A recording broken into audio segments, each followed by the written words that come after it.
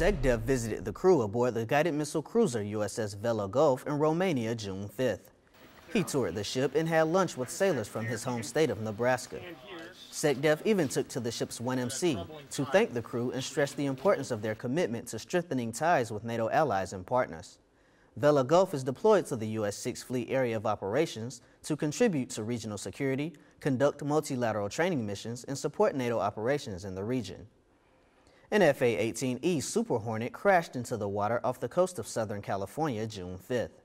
The aircraft was on approach to USS Carl Vinson when the pilot ejected from the aircraft and was recovered safely.